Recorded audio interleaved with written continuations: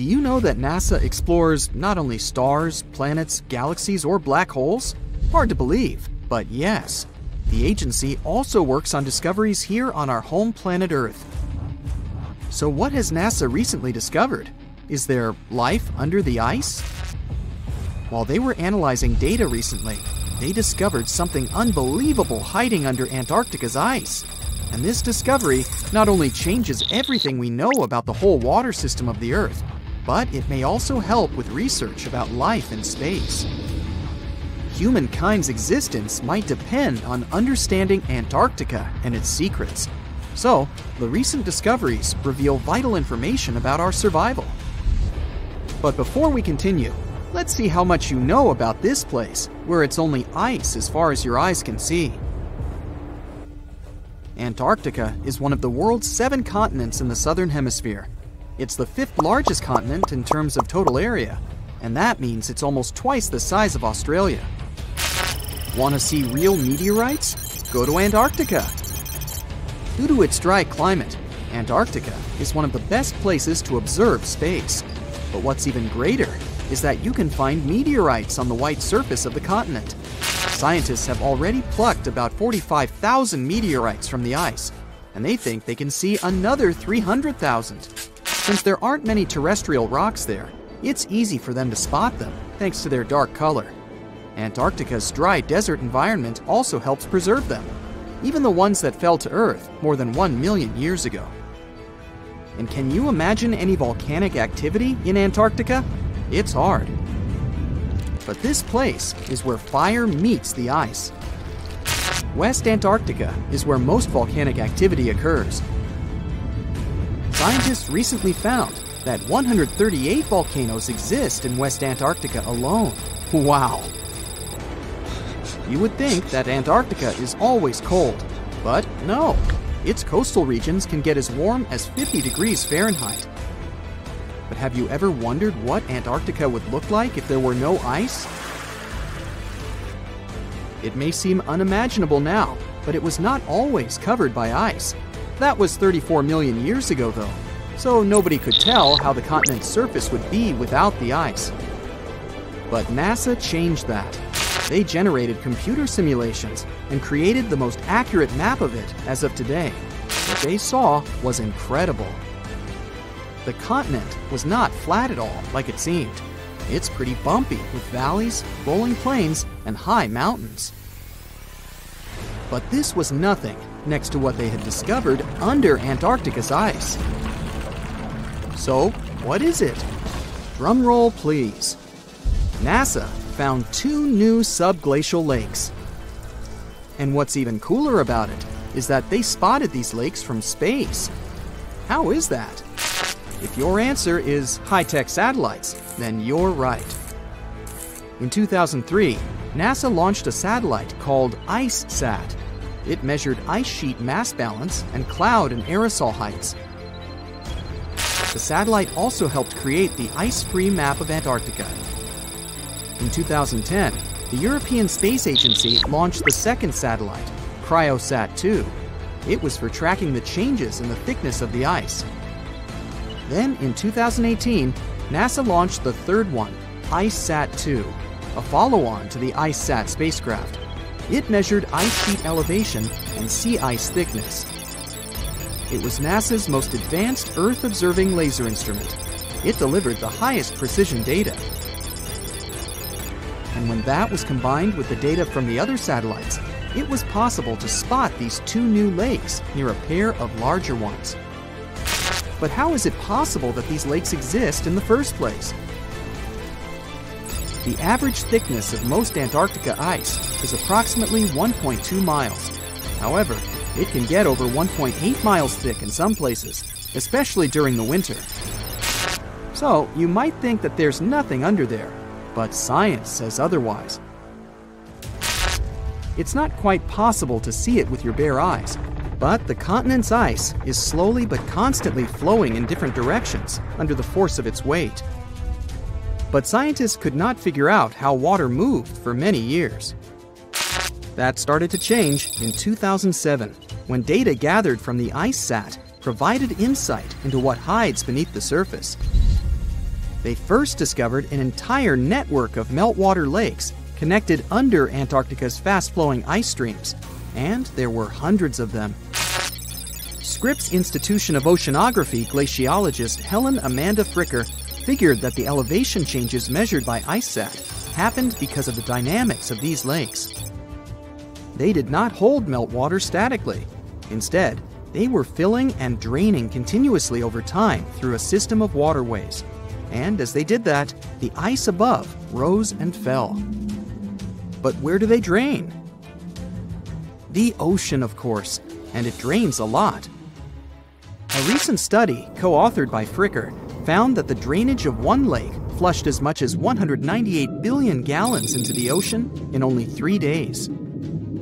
Countless mysteries about how nature works are still waiting to be solved. But finding the 2 new lakes will give scientists a better picture of how fast the Antarctic ice sheet will change as the climate gets warmer, and how this will affect global ocean currents and sea level rise. The filling and draining cycle of the lakes also caused the ice sheet to suffer cracks and crevices. So, the information they find from these new lakes will also give them a better understanding of the damage on the surface of the ice. They will also be able to assess how this filling and draining system influences the speed at which ice slips into the oceans and seas. And that means they can evaluate how the added fresh water may alter marine ecosystems. This discovery may also suggest whether life is under the ice. Wow! Scientists drilled through about 3,504 feet of ice and found that water samples taken from one of the lakes contained approximately 10,000 bacterial cells per milliliter. Such a high number of bacterial life is a good sign, because that means the icy waters might also support higher life forms, such as microanimals, and one of these new lakes might even be their home. But the most exciting thing is that the new lakes might help them understand whether life on other planets is possible. Scientists believe any life below the frozen surface of the planet Mars might follow the patterns seen in Antarctica's lakes. So, there is a possibility that they might find critical new information on the type of life that may have existed on the red planet. You wouldn't want to be there during the winter, though. The lowest temperature on Earth you can experience is negative 128 degrees Fahrenheit. In 2010, there was an even lower temperature of negative 135 degrees Fahrenheit. And you may feel this cold much worse due to the strong and dry winds. Did you know that the size of the ice surface on Antarctica also changes throughout the year? It's about 1.2 million square miles during the summer, but when it's winter, it grows to 7.3 million square miles. Yet, despite the change, it remains the largest piece of ice on Earth. Sorry, Arctic, you lose. Do you know these cute little penguins? Consider these animals the locals, because there is no native population in Antarctica. It's a no man's land, because no single country owns it. But do you know who really owns it? 5 different species of penguins, seals, and killer whales. Ha ha. Despite the continent's harsh conditions, you can visit it as a tourist for fishing and research purposes. Around 5,000 people reside on the continent during summer at research stations. But when winter comes, the number naturally drops down to 1,000. Antarctica. As an experienced sailor and the first man to ever sail non-stop on his own around North and South America, Matt Rutherford has seen a lot during his voyages. But what he saw in 2013 while sailing through the waters of the Atlantic with his colleague surely stands out. Some 800 miles off the coast of Bermuda, not far away from the famous Bermuda Triangle, they noticed a boat that seemed to be moving by itself. The sails weren't up and the motor wasn't running. The sailors decided to check if there was someone who needed their help aboard, so they moved closer to the mysterious ship. Once they got there, things only got weirder, as they realized there wasn't a living soul aboard. Rutherford started filming to document their discovery. The boat looked so awfully abandoned that they expected to find some pretty scary things in there. But it didn't stop Rutherford from searching the vessel. The boat, which turned out to be named Wolfhound, looked like an upscale one, probably costing hundreds of thousands of dollars. It was pretty weird to find it floating by itself in the middle of the ocean. It seemed like whoever abandoned it was leaving in a rush. There were clothes and other personal belongings all over the main cabin. Some parts of the ceiling had fallen and some drawers had popped open. The brave sailors decided to tow the ghost ship back to Bermuda. It wasn't easy because Wolfhound was bigger and heavier than their boat. After days at sea, the crew was running low on fuel and asked a passing freighter to stop and give them some gas. They kept pulling Wolfhound until the tow line got wrapped around the rudder and they realized they could get stranded in the Bermuda Triangle. So they had to abandon the ship. What really happened and how Wolfhound ended up in the middle of the ocean will probably remain a mystery. Rumor has it that it belonged to a member of the Royal Irish Yacht Club. The ship was going on its first voyage from Connecticut to Bermuda and then Antigua. It got in a terrible storm around 400 miles away from Delaware. The winds were so strong that the yacht suffered 2 knockdowns. A Greek cargo ship rescued the crew. They left the ship with an emergency beacon on. The rescued crew members shared that they saw the ship sink, which only adds more questions to the story. How did it get back to the surface? Does the Bermuda Triangle have anything to do with that? Christopher Columbus himself reported some unusual compass activity going on in this mysterious area while he was on his way to the New World. Despite the stories of more than 50 ships and 20 planes disappearing in the area, it remains one of the most heavily traveled shipping routes in the world. Some skeptics believe that this fact solves the Bermuda Triangle mystery. It could make sense because the busier the area, the more accidents happen there. But then again, it's not the number of disappearances that makes the place so mysterious. It's the lack of explanation and wreckage lost for good. The first ever confirmed ship to vanish in the Bermuda Triangle was the USS Pickering. In 1800, it departed from the US on its way to the West Indies. The ship sailed into the Bermuda Triangle along with its 90-man crew. No one ever heard anything from them ever since. The popular explanation is that the ship was taken out by a storm. But because no one found any wreckage, we'll never know for sure. The largest ship that has ever disappeared in this mysterious area was the USS Cyclops. In March 1918, carrying a crew of 306 people, the USS Cyclops left Barbados and headed home to Baltimore. The ship passed through the Bermuda Triangle on its journey and vanished into thin air, or rather, water. The Cyclops never sent any distress signal and disappeared without any explanation or trace. The Bermuda Triangle isn't the only place in the world where ships go missing or mysteriously resurface.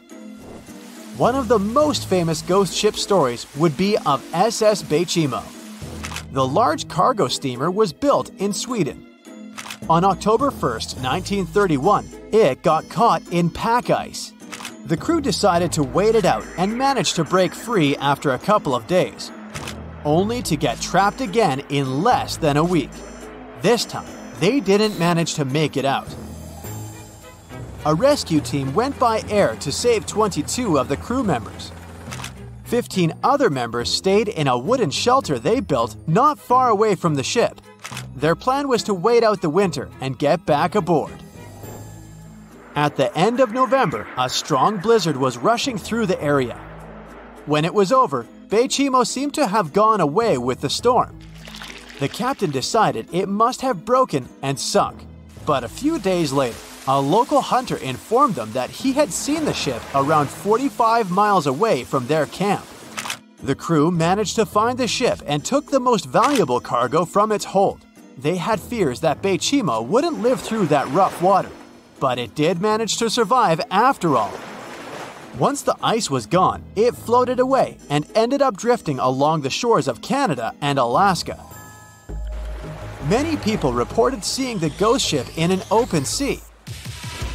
Some even tried to board it to save the ship, but the weather didn't allow it to happen.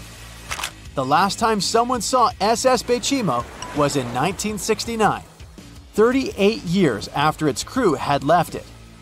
It could still be drifting somewhere in the ocean. The story of MV Hoita happened in the South Pacific. The ship was originally a wooden luxury yacht. After serving for 20 years to various owners, it became a merchant ship. In 1959, it set on a trading voyage that was supposed to last around 2 days. When it didn't reach its destination on time, no one was worried at first, as things happen in the open waters. After another day, and no distress signals from the Hoita, it was obvious that something serious was going on with it. There were 25 people aboard, and their families wanted to find them. A search and rescue crew worked for 6 days looking for the ship, or at least its wreckage, in an area of nearly 100,000 square miles. That's 1.5 times as big as Florida. Sadly, the mission had come back with no results. It seemed like Hoita had disappeared without a trace. A month later, another merchant ship noticed Hoita drifting in the ocean, miles and miles away from its original route, and none of the crew members or passengers were on board. The cargo had also disappeared. The lifeboats were also gone, so the people must have escaped the ship hoping to save themselves. It turned out that the crew had been trying to get help as they tuned the radio to the International Distress Channel. But the damaged cable didn't let them send the signal any further than 2 miles. It also looked like when they were leaving the ship, the crew took the logbook with them, and we still don't know what exactly happened to Hoita. Family members of those who were on board are still looking for answers. One professor claims it must have been a corroded pipe that leaked and flooded the vessel, but we'll most likely never know for sure. In the Pacific Ocean, near Japan, there is an area nicknamed the Devil's Sea. It's believed to be one of the 12 vile vortices around the Earth. Some people claim that vile vortices have weird things going on in them because the pull of the planet's electromagnetic waves is stronger there than anywhere else. The most famous ship that disappeared in the area was a fishery patrol vessel in 1952. The ship went there to investigate the vessels that went missing previously and disappeared along with 31 crew members. Scientists who don't believe it was a mysterious disappearance blame the underwater volcano eruption for what happened.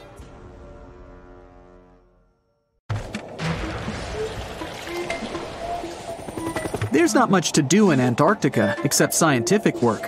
You could check out the wildlife, like some cute penguins and seals, and you'd get to see the occasional whale swimming around. Antarctica is one of the biggest lands out there that's only inhabited by scientists and researchers from all over the world. These scientists dug a hole through some pretty thick ice to study the ancient air and how the atmosphere cleans itself. They used a special drill and dug a clean cylindrical hole 450 feet below the surface. Some of this ice can be up to 800,000 years old and is a good indicator of what the climate was like in the past. It's like checking out tree rings to determine how old a certain tree is, except it's more complicated than that. After the effortless digging, they decided to drop some ice to the bottom of the hole to see what would happen next. They heard some really unusual sounds.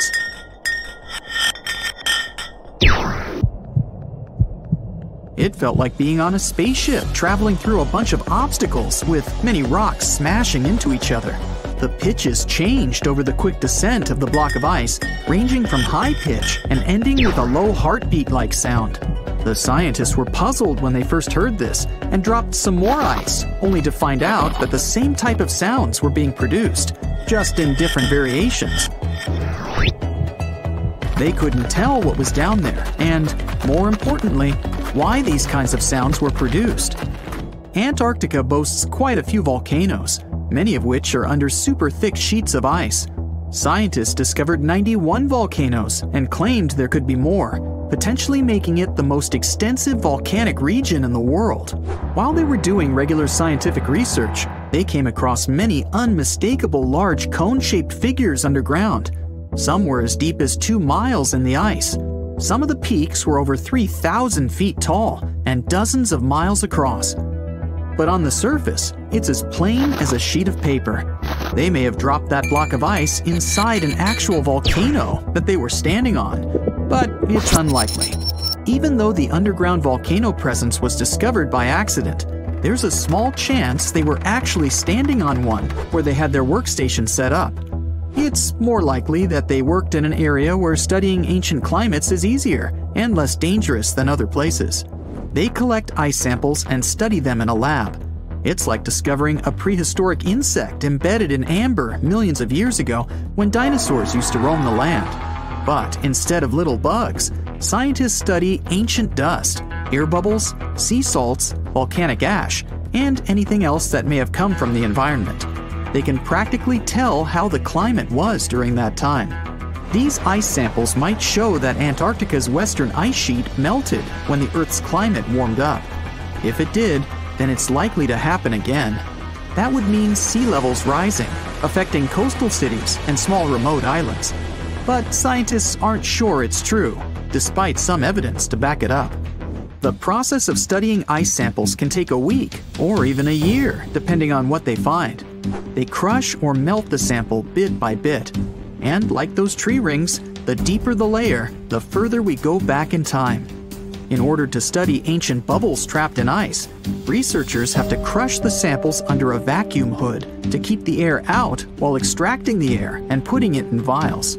There are various instruments and devices to study the ice samples, but because it's so sensitive to damage, each measurement must be in a clean room setting so that nothing gets compromised. The scientists have to wear proper bodysuits and many layers of gloves and constantly get ventilated. Even something as tiny and insignificant as a fingerprint can ruin a sample. They look for certain patterns to see changes in the atmosphere's composition and temperature. But dropping a few blocks of ice down a hole wouldn't be so bad.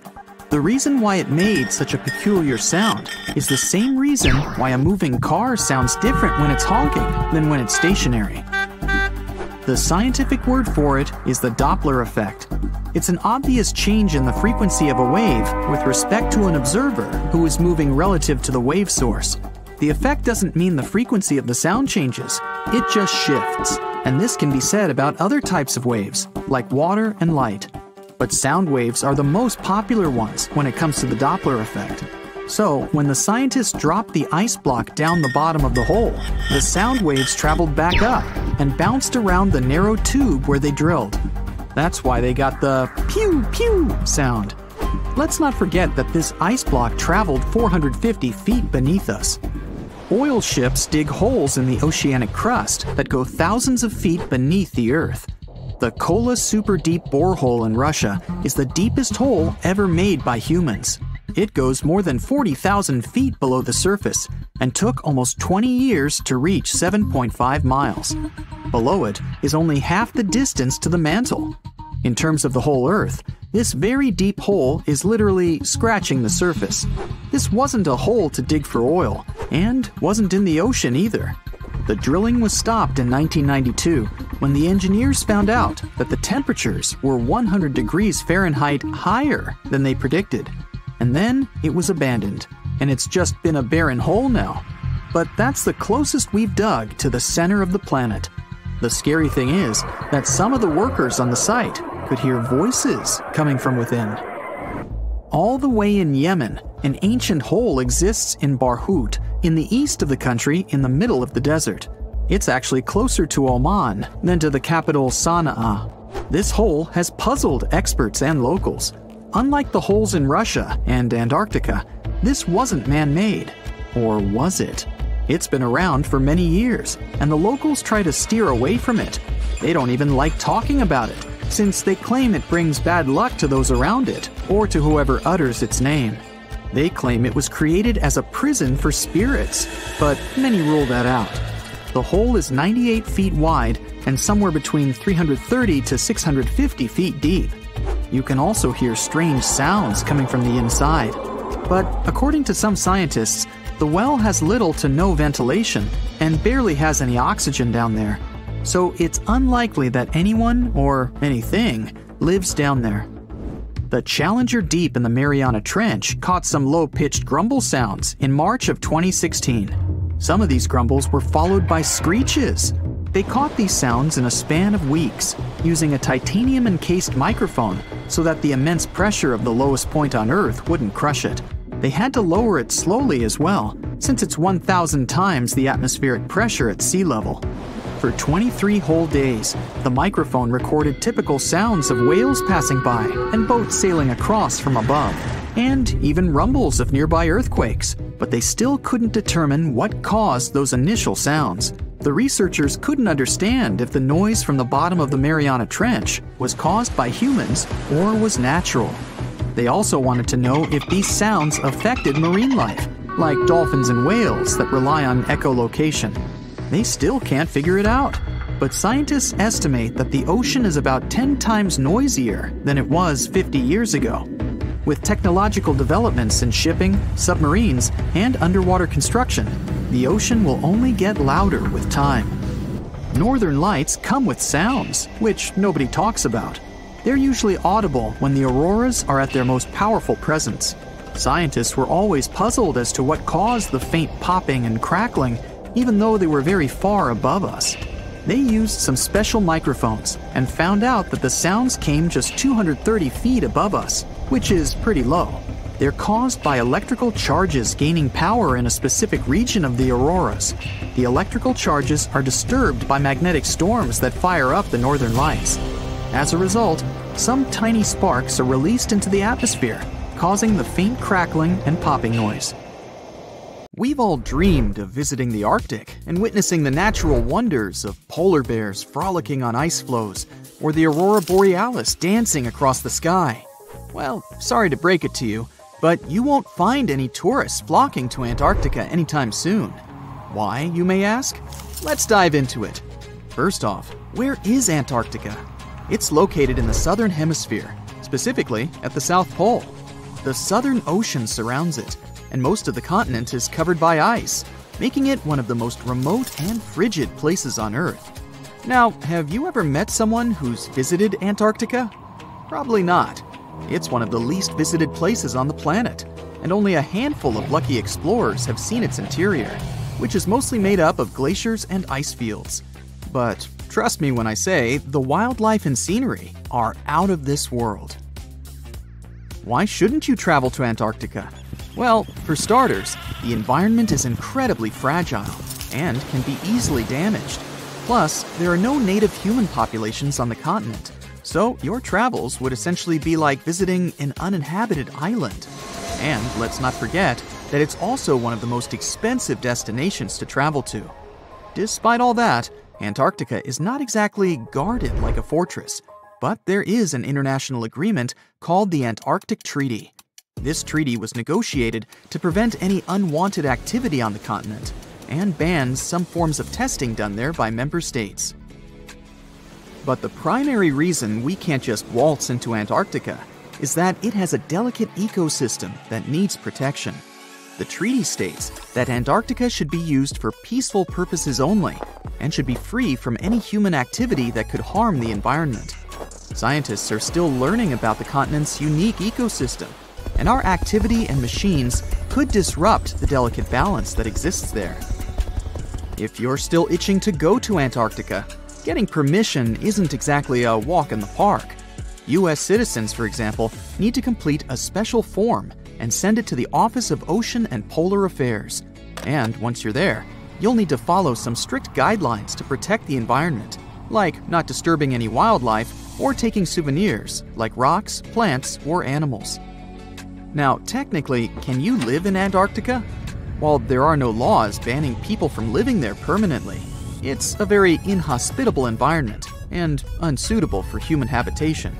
Temperatures can reach -76 degrees Fahrenheit and below, making it nearly impossible for anyone to survive without the proper equipment and experience. Plus, the nearest piece of land is over 1,000 miles away, making any inhabitants completely cut off from the rest of the world. Who knows? Maybe one day we'll get the chance to visit this unique and fascinating continent. But until then, let's admire it from afar. Let's now talk a bit about the discovery of Antarctica. Unlike other places that were already inhabited, Antarctica never had a native human population. Ancient Greek philosophers had an idea about the continent and called it Antarctos, meaning opposite the bear.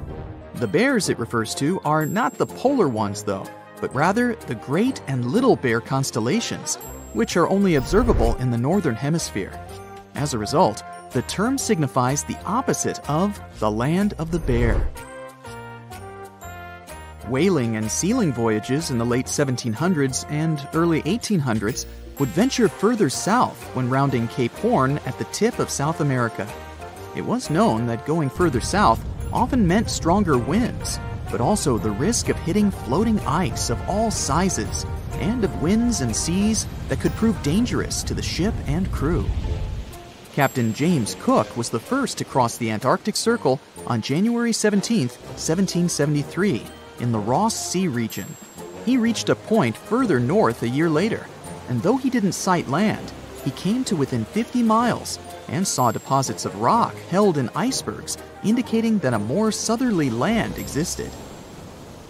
The first sighting of Antarctica is widely acknowledged to have taken place in January of 1820, during the voyage of two ships under the command of Captain Fabian Gottlieb von Bellingshausen, as part of a 2-year exploratory expedition around the world to discover new lands. The captain's ships were the first to have crossed the Antarctic Circle since Cook. The first undisputed landing on Antarctica didn't happen until much later, on January 24, 1895, at Cape Adare during the whaling voyage of the ship Antarctic, led by Henrik Bull. A small boat with 6 or possibly 7 men on board rowed ashore during calm conditions. You might not believe it, but Antarctica is actually a desert. With all that ice, you'd think it'd be like a winter wonderland with snowball fights and hot cocoa all day long. When we think of deserts, we picture camels and cacti and people struggling to find water.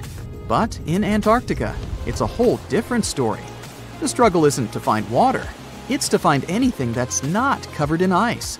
And the average rainfall has been just over 0.4 inches in the past 30 years. That's like a few drops of rain compared to what we're used to.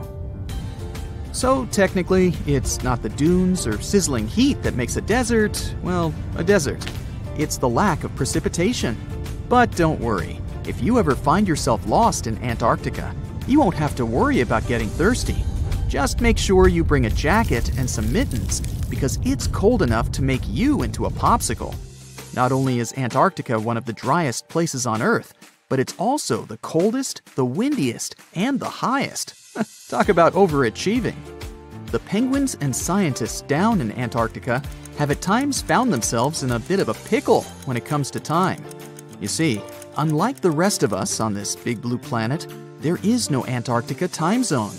All the lines of longitude meet at a single point at the South Pole, making it a bit of a head-scratcher when trying to figure out what time it is. Now, you might be thinking, but how do the scientists and researchers keep track of time down there? Good question. They typically stick to the time zone of the country they departed from. However, with stations from all over the world on the Antarctic Peninsula, things can get a little wacky.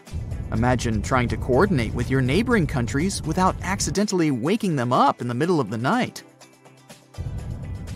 You might think that not much could survive in a place where the temperature is extremely cold, the sun barely shows up, and the wind could blow you away faster than a tumbleweed. Well, as in many places on Earth, life found a way in Antarctica too. Believe it or not, this frozen continent is buzzing with activity. It's home to billions of krill, which in turn attract lots of seals and more penguins than you can shake a fish at. But don't let their cute and cuddly appearance fool you. penguins are the ultimate swimmers, with streamlined bodies that would make Olympic medal winners jealous. They come ashore to breed and chill, but their real talent is stealing pebbles from each other and forming mathematically precise huddles to stay warm. Antarctica is also home to the largest species of penguin on Earth. It's called the emperor penguin. Sure, these creatures are flightless birds, but that doesn't mean they can't jump. In fact, some of them can leap up to 120 inches. And let's not forget about the seals. With their furry bodies and special songs, these marine mammals are protected by the Antarctic Treaty, and they're thriving in the cool waters of the Southern Ocean too. But the real stars of the show are the whales. During the Antarctic summer, these huge creatures show up in droves to chow down on the abundant krill. It's indeed like a whale buffet down there. It was the beginning of the 20th century, and two rivals, Robert Scott and Roald Amundsen, set on their expeditions to become the first people in history to reach the South Pole. The race wasn't easy, and it ended tragically for Scott. Amundsen has won and set his tent on the pole before his rivals. A member of Scott's expedition known as Terra Nova, British geologist Thomas Griffith Taylor, not only survived the harsh conditions, but also made an unexpected discovery. He found a waterfall of what appeared to be blood at the rocky base of the glacier, which now has his name, in 1911. It took scientists more than a century to figure out what is behind the eerie coloring. A team of American scientists journeyed to Taylor Glacier with powerful electron microscopes to analyze its contents. Previous studies had scratched the surface of the Crimson Enigma, but no one had previously done a full-scale analysis of its mineralogical makeup. These researchers unleashed a whole arsenal of analytical equipment and spotted little iron-rich nanospheres. These teeny-tiny particles, 1/100th the size of human red blood cells, originate from ancient microbes. They flourish abundantly in the meltwaters of Taylor Glacier. These nanospheres are jam-packed with iron, silicon, calcium, aluminum, and sodium, forming a unique composition that paints the subglacial water a vivid shade of red. These nanospheres don't have the usual crystalline structure found in minerals, which is why previous detection methods failed to spot them. Taylor Glacier's icy depths harbor an ancient microbial community that has thrived in isolation for thousands or possibly even millions of years. This discovery could help us in the search for life outside of Earth. Dr. Ken Levy, a research scientist at Johns Hopkins University, has some impressive expertise in planetary materials and the analysis of Martian samples. He decided to find out what would happen if a Mars rover landed in Antarctica. Could it figure out what makes bloodfalls so mesmerizingly red? So, researchers treated bloodfalls as a simulated Martian landing site. They used techniques inspired by the rovers exploring the red planet. The samples they collected were sent to Johns Hopkins processing facilities. There, Livy unleashed the power of transmission electron microscopy and revealed the enigmatic nanospheres. He made the conclusion that our current methods of analyzing other planets' surfaces with rovers fall short. They can't unravel the true nature of environmental materials, especially on chilly planets like Mars. These materials might be super tiny and non-crystalline, throwing off our detection methods. To truly grasp the essence of rocky planets, we'll need transmission electron microscopes. Strapping one onto a Mars rover isn't feasible yet, but it could mean a start of a new era in space exploration. Have you ever seen a waterfall on fire? Every February, when the stars align just right, Horsetail Fall in Yosemite National Park gets a sensational makeover. As the sun sets, its rays hit the waterfall at the perfect angle, transforming it into a blazing display of vibrant orange and red hues. We don't know exactly who and when discovered this natural miracle. The original valley dwellers may have known about it, but they kept it to themselves. It wasn't until 1973 that photographer Galen Rowell captured the first known photo of the waterfall, bringing it into the limelight. Since then, the firefall has become a global sensation, spreading like wildfire on social media and drawing crowds from far and wide. This magnificent cascade draws hundreds of spectators every year, but they can only see the show under certain conditions. First things first, Horsetail Fall needs a flowing stream. If there's not enough snowpack in February, the waterfall won't have enough water to create the magic. The temperatures must be warm enough to melt the snowpack during the day. If it's too chilly, the snow will stay frozen, and the fiery spectacle won't ignite. Second, we need a clear western sky at sunset. Those sunbeams need a straight path to hit Horsetail Fall and make it come alive. And since the weather in Yosemite is ever-changing, clouds can magically clear up just in time for the show. If all the conditions are just right, you'll witness the Yosemite Firefall in all its glory for about 10 minutes. The mystery of the sailing stones in California's Death Valley National Park has puzzled scientists for years. Heavy stones seem to have a mind of their own and move across Racetrack Playa, a dried-up lake bed. They leave behind a trail on the cracked mud. There were all kinds of theories to explain this phenomenon, from magnetic fields or dust devils, which are strong whirlwinds, to mischievous pranksters. No one has actually witnessed these rocks in action, which only added to the mystery.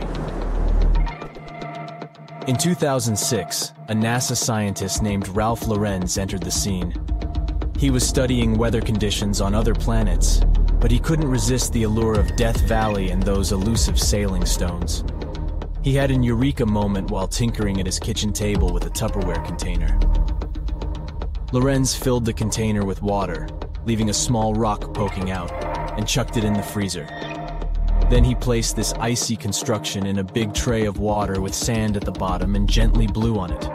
The rock began to glide across the water, leaving a trail in the sand. Lorenz had been studying how ice can make big rocks float and move along tidal beaches in the Arctic Sea.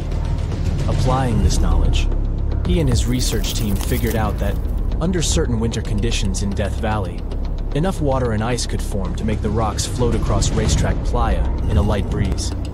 And as they glided, they left their mark in the muddy terrain. The River of Five Colors, Cano Cristales in Colombia, has the unofficial title of the most beautiful river in the world. For most of the year, it looks like any other regular river. The real magic happens between the wet and dry seasons, when the water level is just perfect. This unique river floor is lined with a special plant, and when the conditions are right, it bursts into a dazzling display of colors. Think vibrant reds, stunning yellows, and lush greens, all mingling with the blue water. It's like stepping into a living rainbow with 1,000 shades in between. This phenomenal display only lasts for a few weeks, from September through November. During Colombia's wet season, the river flows too fast and deep, covering up the river floor and denying the plant the sunlight it needs to turn red. And in the dry season, there's simply not enough water to support the vibrant life in the river. So you have to catch it at just the right time. The reason behind Maldivian beaches glowing in the dark at night isn't a mystery, but it doesn't make them any less impressive. It happens thanks to the bioluminescent plankton. These tiny creatures are like little underwater disco balls, emitting a cool blue glow when they are agitated or on the move. Imagine walking along the shoreline and leaving behind glowing footprints. You can even take a night swim amongst these magical plankton. Researchers have discovered that their bioluminescence is actually a clever defense mechanism against predators. When these microorganisms flash their little blue lights, it disorients and surprises their attackers. The plankton produces this light using a chemical called luciferin. These enchanting plankton can appear at any time of the year. The best chances of seeing them in all their glowing glory are from June to December. During this period, there's a higher volume of plankton in the seas of the Maldives, creating the perfect conditions for a luminous show after the sun sets and the night sky takes over. You'll only witness the magic of bioluminescent plankton when tidal currents bring them close to the shore in large numbers. It's hard to predict exactly when this spectacular show will happen, so make sure to do your research and prepare to take photos with a high ISO to capture it, exactly like it looks in travel catalogs.